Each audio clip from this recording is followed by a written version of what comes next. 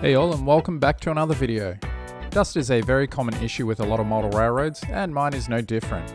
And given this layout will be making its home in the garage where I work and build various projects, dust will certainly be a problem. So today I'm dust proofing the layout as best I can, so it will require minimum maintenance over its life in the garage. That journey starts with a screen. The screen of choice is 3mm thick clear PVC sheet. The bonus in using a clear sheet like this as opposed to a fabric curtain is you can see the layout even when it's not being used. And just seeing the layout will encourage it to be used more often. The PVC is quite heavy, so I want to avoid hanging it from the top of the overhanging fascia, so that the top fascia doesn't droop down from the excess weight. For that I'm using dowel pins for it to sit along the lower fascia. Any type of dowel should work. I chose 5mm pine. I cut a small groove 3mm wide at one end. This is what the clear PVC sheet will locate into so that it doesn't slide off and fall to the floor. I use a small test piece of acrylic just to make sure it'll fit. Then the excess is trimmed away with a small saw. Because these will sit proud of the fascia, I sand the edges so that they are not sharp, that way if you rub against it, it shouldn't scratch you. Now we just need to do 13 more of these. For each panel I have 2 dowel pins. They each get spaced apart and measured evenly in from each side of the module. Then to drill out each hole for the dowel I use a template. I made the template so that every hole will be drilled at the exact same height along each of the modules. This is important so each adjoining panel matches up evenly with the other panels across the modules.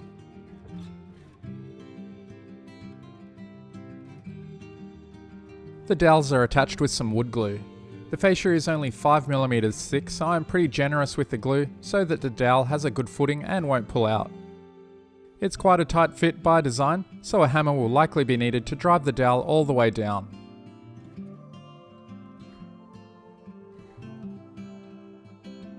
If it needs a little bit of a twist, a set of pliers will enable you to twist it to get it nice and flat. After each dowel is in place, I give it a test fit just to make sure that it sits properly. With it in position, I slide the panel across so that it fits perfectly flush with the adjacent module.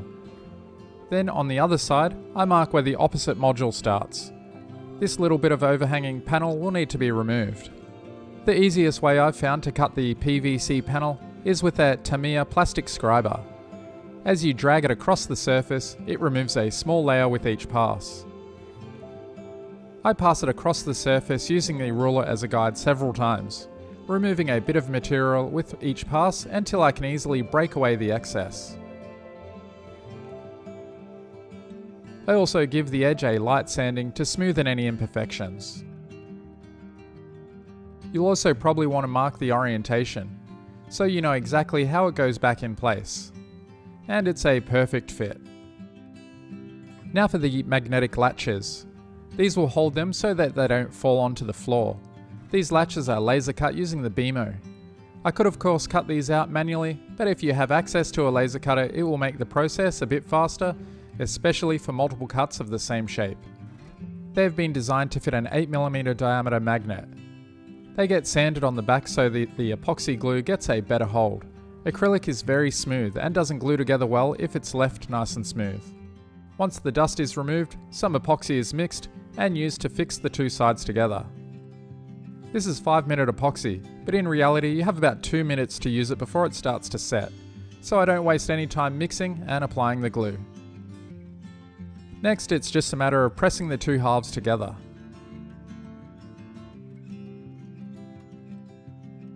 The magnets are neodymium magnets. A good strong magnet is essential. Epoxy is used again to hold the magnets in each of the assemblies. It's not super important, but I also make sure the magnet's polarity is facing the same way when it's inserted. Any excess epoxy can be wiped away with some isopropyl alcohol on a paper towel. Just make sure to do this before the epoxy has set and hardened. Similar to the dowels, I use a template for the magnets as well. I mark the PVC sheet first so I know where to add the glue. Then I drill the hole. This hole is for a screw that the magnet will hold onto. The screw needs to sit flush with the fascia, so I countersink the hole. Next, some wood glue is added for an extra hold given the fascia is quite thin. Finally, the screw is screwed in until it's flush or slightly even below the surface of the fascia. Now for the magnet assembly. Each location was marked on the PVC sheet. We just need to remove the remaining bit of protective sheet from the PVC. Now we can give this area a light sanding so the glue will hold. Epoxy is applied and the magnet assembly is pressed in place. Once all of the assemblies are done, I use some weights to hold them in place as the epoxy cures. A quick test fit shows the system is working. I could leave them like this, but I want to make them look a little more professional by adding some accent lines across the top and bottom. Using a permanent marker and a straight edge, I mark every line across each panel, making sure the lines meet up between the modules, because some of them are slightly out. Doing this will help hide any slight imperfections. Now a lot of masking is applied, carefully following the lines that have been marked, and also pressing down firmly along the tape edges to ensure no paint will bleed underneath the tape. A roller like this will certainly help. I go pretty heavy with the masking because I don't want to risk any overspray landing on the clear sections. For painting, I'm using Rust-Oleum Flat Black. This is a nice flat colour and will match the rest of the aesthetic. The first coat is very light. I'm trying to avoid any paint potentially running under the tape.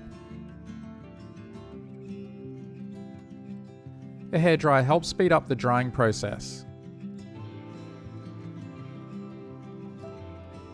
The following 2 coats of paint are a little heavier, focusing on getting full and even coverage between the coats, and using the hairdryer between coats to speed up the process. Once the tape is removed, you can see how much nicer the panel looks. They really highlight the window effect looking into the layout.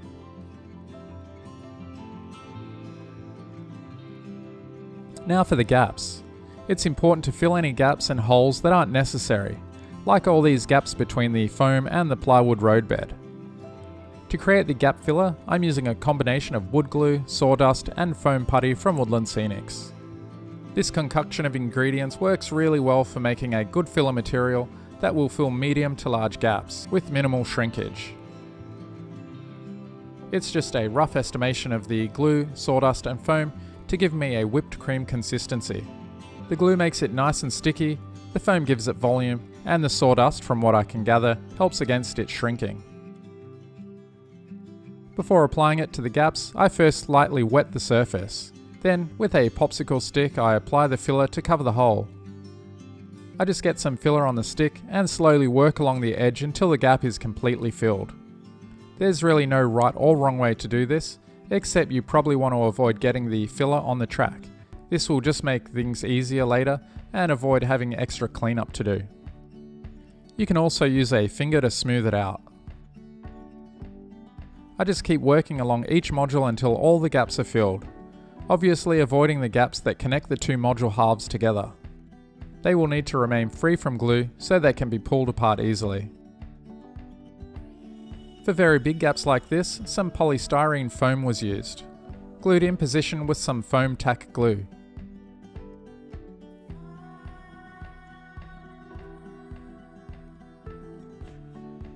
You can also use masking tape for hard to reach areas or spots where it's not practical to add extra foam.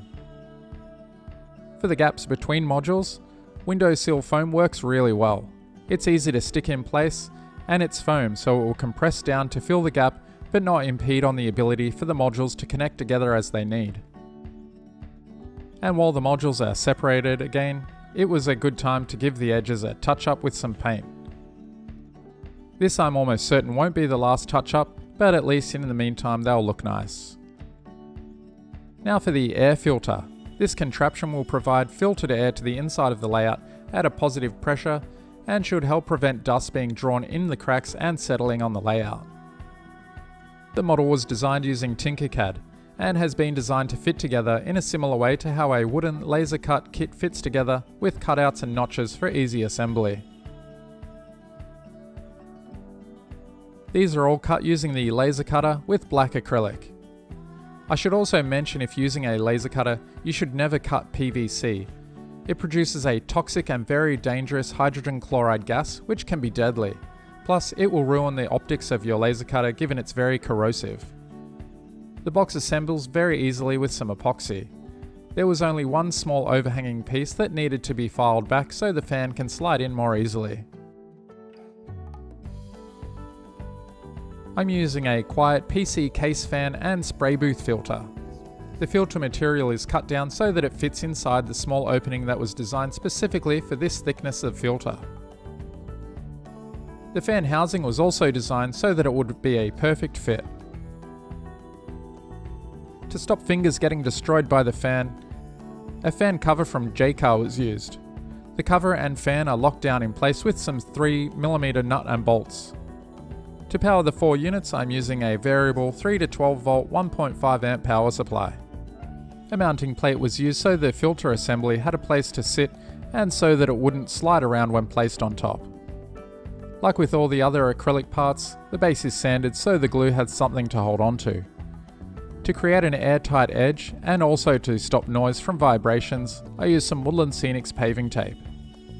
This works surprisingly well and is just perfect for the job. Once cut to size, the backing tape is peeled away and each piece of tape is stuck down, covering the edge completely, forming a nice airtight seal.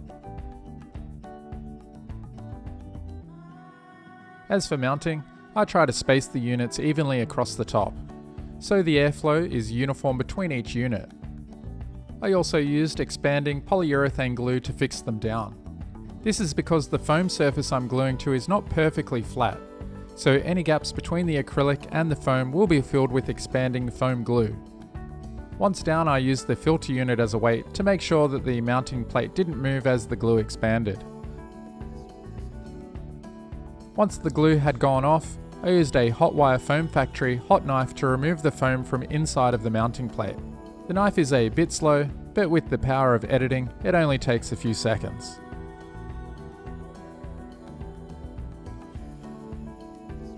One last final job before turning the filter on is to cover up the gap where the filter is. I just use some electrical tape for this, as eventually it will need to be replaced. Once in place, you can see it doesn't look too bad, but does it work? The answer is yes. You can see here along this small opening there is a gentle airflow. This positive pressure inside the layer will prevent dust from entering through these small gaps. And the dust in the air will be mostly caught by the filter, providing a nice clean air to the inside. In the end, I only needed 3 volts to power the fans to have good airflow. After doing some calculations, if I leave these running every day for the entire year, it will only cost me $7 a year to have them working. Not too bad if it means I can have a dust-free layout. I hope you learnt something, and if you want to help support the channel, you might consider becoming a patron. I have a great community over on Patreon, and over the next few months this project progresses, I'll be spending more time there posting updates and talking to you to see what you'd like to see in future videos for this layout build series. And for the $7 patrons, you also get access to my members only area of the website, where I have a collection of backdrops that can be printed for your model railroad, and you'll also have access to download items from my store as part of the patron reward. Don't forget, you can also post in the members area. You can post photos, plans, ideas, questions, or whatever. I'll be checking it more regularly, so feel free to start a conversation with me over there as well. In the next tutorial, I'll start looking at installing a backdrop. This will make quite a change in the appearance once installed. So stay tuned, and don't forget to check out bouldercreekrailroad.com and my Patreon for updates. Cheers, and thanks for watching.